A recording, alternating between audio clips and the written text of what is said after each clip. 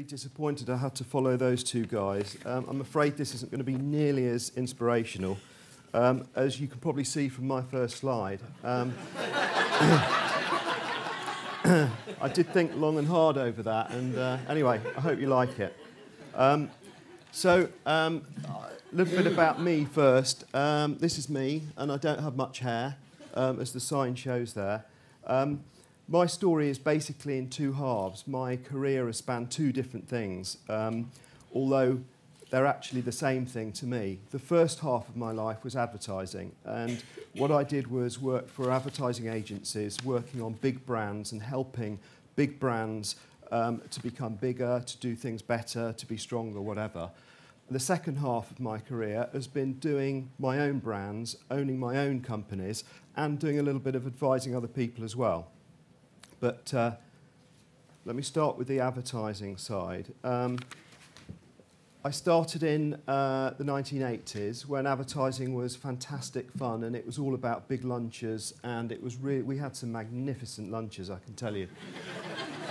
We really did. I mean, some of them just became dinners, and then they just went on from there. But the kind of branding highlights of my career were those brands there. And you may think one of them stands out in particular. It's not Thristlington toilet cubicles, but Adidas actually was a brand that I worked on for 5 years, and I think that's the thing that shaped what I did afterwards more than anything else. And basically, Adidas came to us in 1992, and they came with the most wonderful brief you could ever have. Because when you go into advertising, you might be handed, you go to work for an agency, and you might be handed Kleenex toilet tissue. That might be your thing that you've got to live with for the next 3 years and you've got to work on. Now, that doesn't work for me. I happened to work on Adidas. We pitched for Adidas, and they came to us and they said, we used to own sport. We used to own sport, and then one day we looked around and a company called Nike had taken it away from us. And so we went out, being a German company and doing things properly, we went out and did some research, and the research said to us that Nike was cool and we're not cool. And we don't even know what cool means.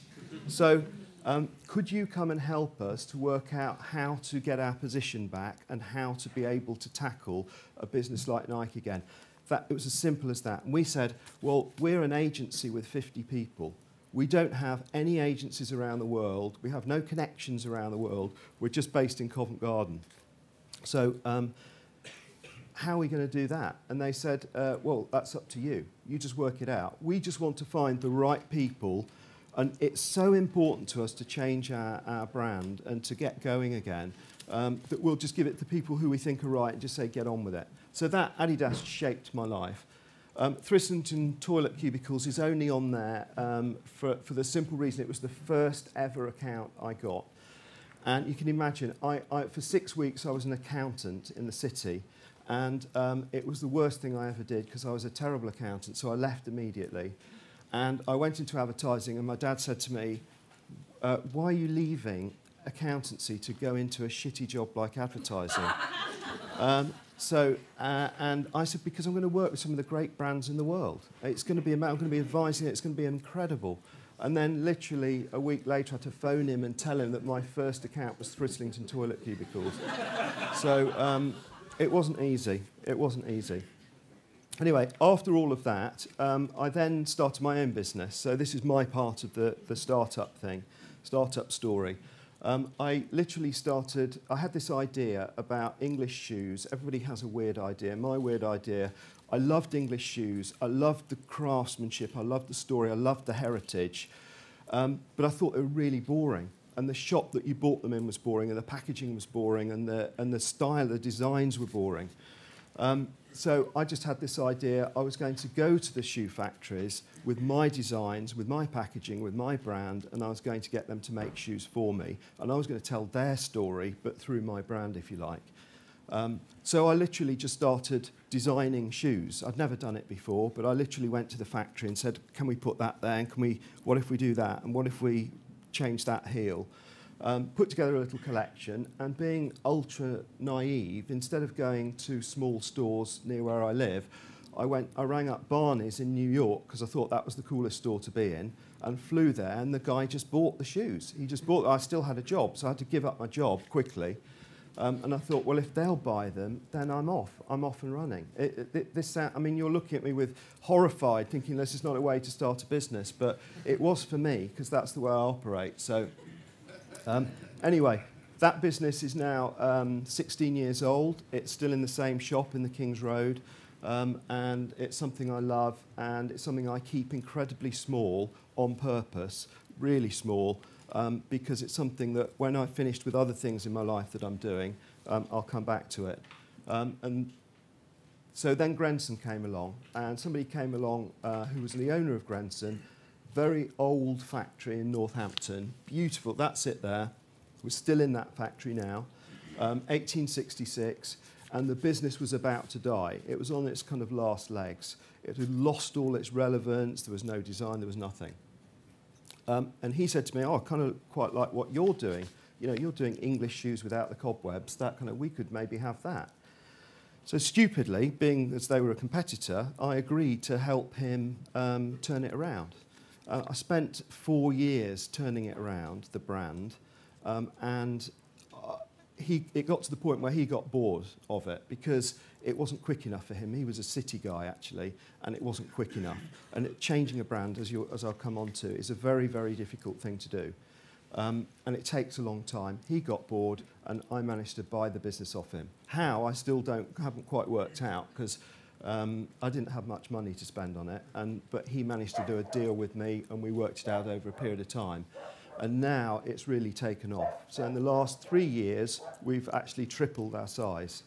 And done it the right way as well. So that's enough about me. My topic is branding, so I'm not really here to just talk about my story about Grenson or Tim Little or whatever, but to specifically talk about branding. So some of this will get a bit boring, and also some of it, a lot of it, you've got to remember I was kind of taught in the 80s in advertising, so some of it's kind of quite old school, but it's all very simplistic, but simple. And I'm just going to give you a few kind of thoughts and guidelines for how to create your own branding and what it's all about. That's my favourite cartoon, by the way. Killer Whale is terrible branding. That's the marketing guy telling his clients, Killer Whale is terrible branding. From now on, people will call you Happy Silly Funfish. So what is branding? Well, branding is it's whatever you want it to be. If you ask 100 marketeers, you'll get 150 different answers. So you basically got to choose your own definition, but I think it's worth having some kind of a definition because it's always worked well. For me, the way I like to look back at things that I said once upon a time and say, am I still doing that? Just to have some kind of check on reality. Otherwise, I go all over the place, as you've probably realised. For me, it's a simple thought. It's not difficult, not complicated. For me, it's the character of your company in the mind of the consumer. There's two parts to that. The character of your company, that's pretty obvious, but in the mind of the consumer. And I'll come back to why that's important. It's not just a logo. A lot of people, you guys are very intelligent and you'll know this already, but a lot of people think it's a bit of logo and a bit of packaging. I've got my thing, just do a nice job there and that's my branding done. This is a company you might love or hate. They did a very good job of creating a brand out of nothing. It's been struggling more recently, but there's their logo on the left and there's their people who work in their store on the right. Their CEO, the guy who created their brand image, if you like, is quoted as saying, I want my brand to sizzle with sex. So he's literally selling sex. He's selling his product. He's branding his product with the idea of sex or sexiness or whatever you want to do. So, you know, I ask you, which one of those two better conveys sex to you?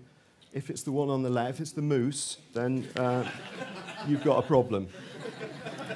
So, it's not just a logo. Now, this is an important point to me as well. I've always believed this.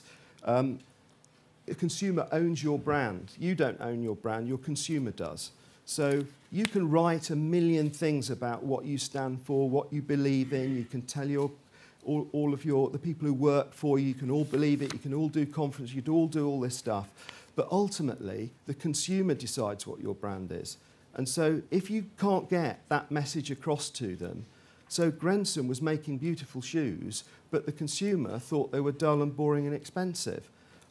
So the consumer owns your brand, and that has some really big implications for branding and the job that you have to do to brand your product. The first one is, or the most important thing, it's very difficult to change because human beings love to pigeonhole things. So once your brand is in that person's mind, it's very difficult to change it. It's really hard. It's easy to, you're doing startups, so you've got to be very careful that you get it right. I think get it right to start with. I think instinct is everything to me. However, you've got to make sure you don't make silly mistakes at the beginning as well and check yourself. Because once somebody believes something about your brand, they will not change it unless you give them enormous reasons to change it. But it's not impossible to change people's perceptions. Here was just a quick, I just looked at Apple and looked in 1974 what they were doing. This was their brand image, if you like, that they were putting out. It's a very serious man doing some work at home, and his wife there's doing the washing up, which is very nice. Jumped to 2010, and she's now on drugs and leaping about and having a really lovely time. So we all think Apple, we all think we know Apple. Apple's always been that way, but it hasn't. It was a very different brand back many years ago, and many brands. So, but it's very difficult. It's not impossible, but it's difficult. So these are just some, now we get into some basics, maybe some tools that you can use to work with going forwards. This is quite old school, this way of doing it, but it just works for me. I can only tell you what I've learned from my 80s days and what I've implemented, and it's kind of worked. So the first one I do is I write a list of character traits, and I imagine the brand is a person. Now, you've probably all heard that a million times. It doesn't mean it's wrong, though. I find it much easier to describe a brand or a product or something as a person that I like. Somebody I might want to hang out with, it might be. Do I like somebody who's funny? Do I like somebody who's serious? Do I want them to be clever? Do I want them to be humble? All of those kind of things. And if it helps you, just literally write them down. Write down all the things, and then you can always go back to that. And when you're working, putting stories out, doing product, do they fit with those character traits? Does the character fit your offer? You know, don't use humour if you're going to start a funeral parlour. You know, just make sure it fits. Make sure those things are, and are they attractive? Are they attractive for that particular product, for that particular thing?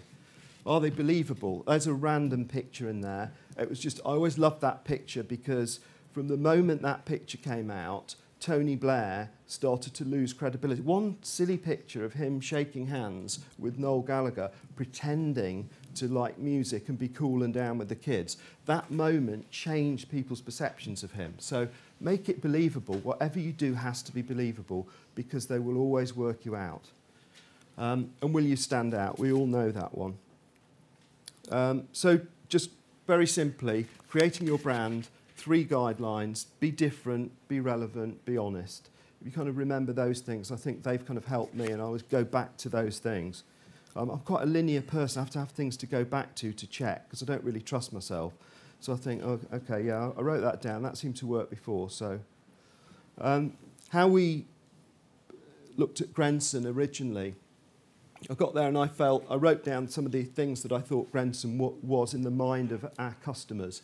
And it was stuffy, it was tired, it was really pompous. They were doing these ads and things about how, you know, only for the discerning few and all that kind of stuff. Have you got enough money to afford them and all that nonsense? Expensive and old-fashioned. It was all the wrong things. So we tried to change stuffy into fresh, tired into lively, pompous into down-to-earth, expensive into good value, and old-fashioned into relevant. And we check these all the time. You know, we just say, when we're going to do we're doing a pop-up store in Liberty at the moment, and it's called the Grenson Lab. And you can go in there, and we've done it right in the middle of the women's shoe floor. They said, would you like to come in and have a table with some shoes on it? We said, well, I tell you what, we've got this idea. We won't tell you what it is, but just give us some space. And they said, yeah, okay. we turned up with this whole white thing and white tables and everything, branded it the Grenson Lab. It's in there now, and you can go in, and you can go, and we've got 10 styles of shoe, loads and loads of different swatches of leathers and colours and soles and things, and you make up your own shoe. In a way, it's like a Nike ID thing, but you make up your own shoe. You can have your own pair of brogues in whatever colour. You can have them in silver, gold, anything you like. So that's about being lively and fresh and those kind of things. Down to earth, good value and relevant. Relevant's a really important word. If you're not relevant, it doesn't matter how good you are. If it's not relevant, if people just say, I don't really care. It's brilliant, love what you're doing, but it doesn't really matter to me. I'm not really that bothered. So always try and check that you are relevant. So I'll rattle through this because I'm running out of time a little bit, but how do we get it into the... So that's what you do, create your brand, work out what the character of your brand's going to be, and then how do you get it into the mind of the consumer? And again, this is clunky old thinking, but it does work, I promise you.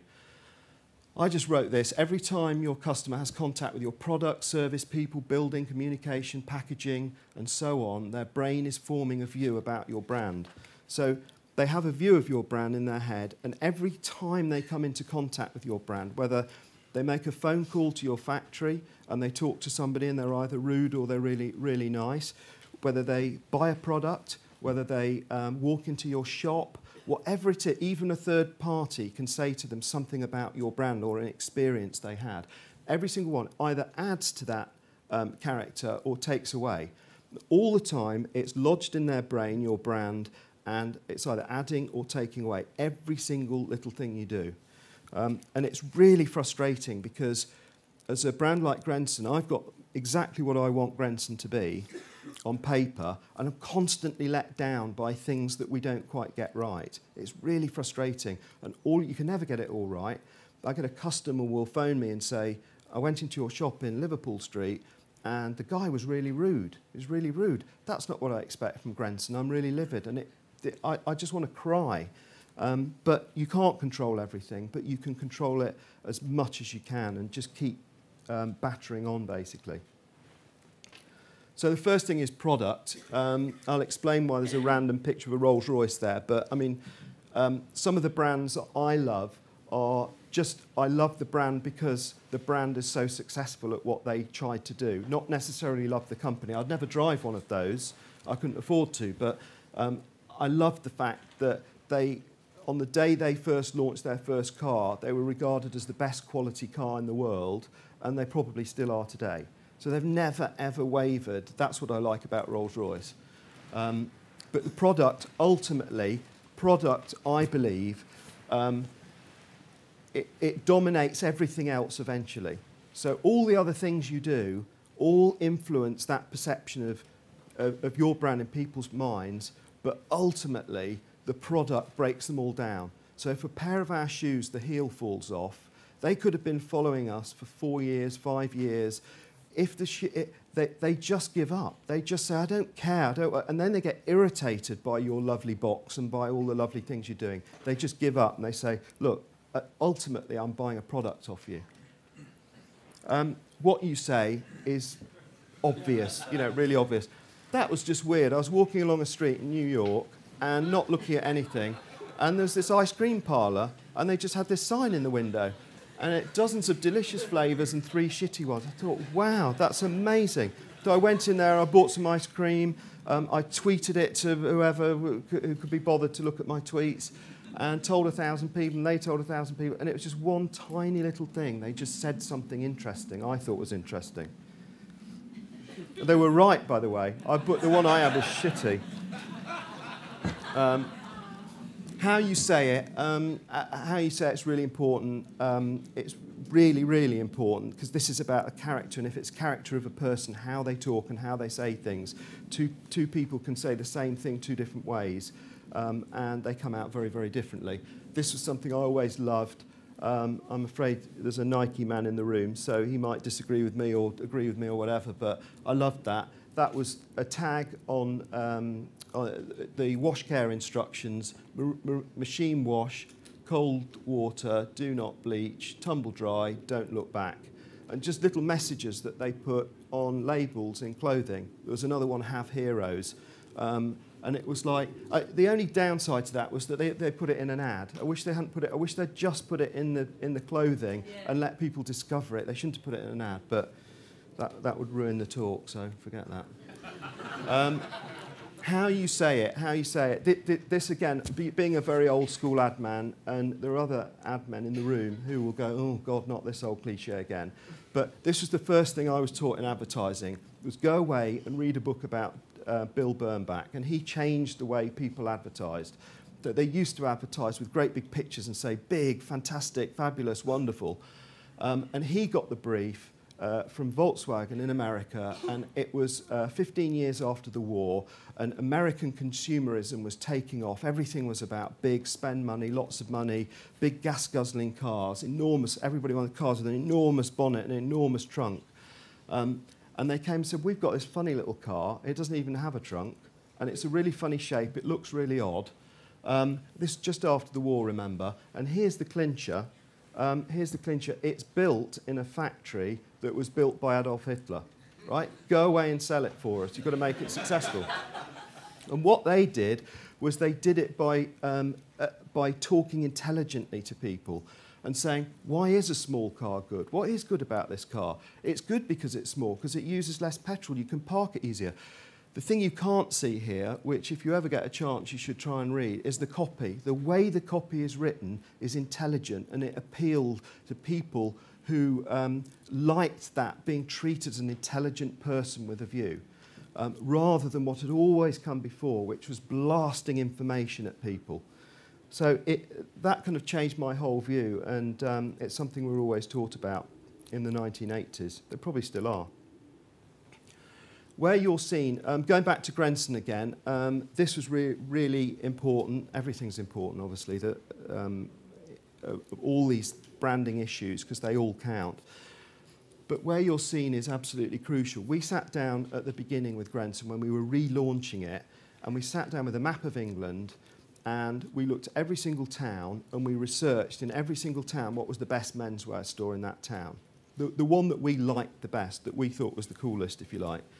And then we decided we're not going to go into that town unless we can be in that store. And if the second best store wants to buy us, we won't sell to them. We'll just say no thanks. We won't be arrogant, but we'll just say, oh, you know, we've got production issues or something. And we stuck by it, and it was really difficult because at the beginning, the business was owned by somebody else. So this was my vision, and this was me, and it was his money, you know, and I was saying, no, we're not going to do that. We're going to turn away all that turnover there, and we're going to make another loss this year. And he's like, what are you talking about? There's a really nice store in my town, you know, and why just go in there, it's fine. They want to buy it. I've spoke to them.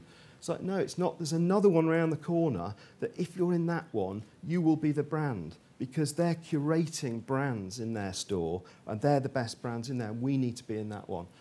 And it took about 4 years probably before it really started to add together, and suddenly we'd got this network of stores around the world, of the best stores, and we were, it's the thing I'm most proud of, that we held out for long enough, and suddenly all the dots joined up, and people would look and say, oh, it's in that store, oh, I know where Grenson will be, if it's in Newcastle, it'll be in the End, if it's in Brighton, it'll be in Peggs & Son, and we were in the right places, and people make big decisions about brands on where they see them, and who they see them next to. Adjacencies is the buzzword, but they make a big decision. They go into a store, I've never heard of Grenson, oh, but it's in here, it must be good, I'll try it out.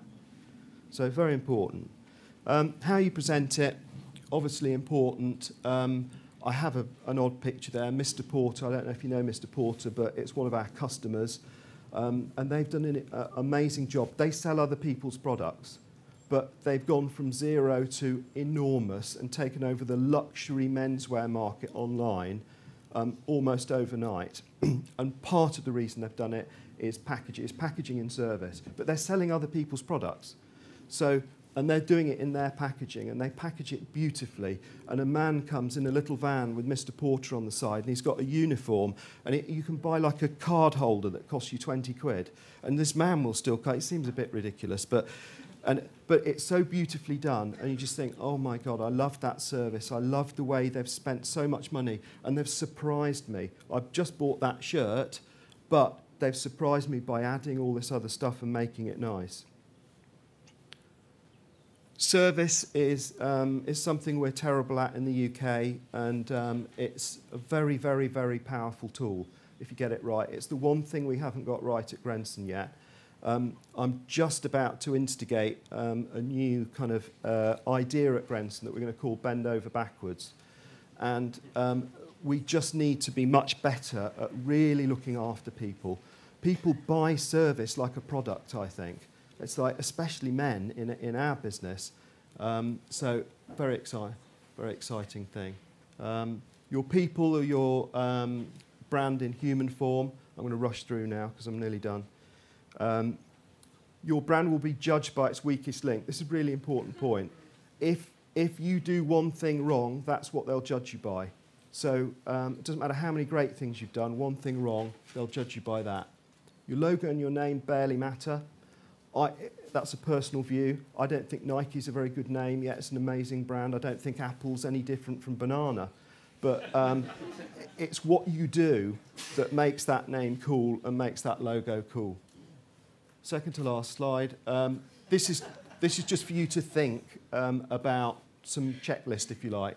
Branding is creating the character of your brand in the mind of the consumer. Be different, honest, relevant, and use it in every single thing you do. Otherwise, you end up with that other car. I'm very, very quickly, because I'm definitely finished. My favourite brands, they're not my favourite companies. They're brands in terms of what they do. Rolls-Royce, for the simple reason that it's built a brand name purely based on the quality of its product. To the extent that you say, I've got the Rolls-Royce of washing machines. I think that's an amazing thing. Just through the quality of their product, they've managed to create that. Coca-Cola, for the exact opposite reason. They've got a black, sticky, unhealthy, sugary liquid, and they've made it part of the American lifestyle. So, and again, as a branding person, that's an amazing thing to do. Derby County, they're my football team, and they're the strongest brand in my brain by a million miles. One guy at the age of 7 in the school playground said to me, support Derby County, they're really great. Since then, I've spent an absolute fortune following them, buying stuff, doing it, and they've treated me like a piece of shit. They really have. The product is awful, the pack, everything. They treat me like a dog when I go to the stadium. The food's dreadful, the tickets are expensive, and I can't give it up. So it's the most powerful brand in the world to me, and I think football clubs are, and there's something to learn from that. So that's it. And a funny picture.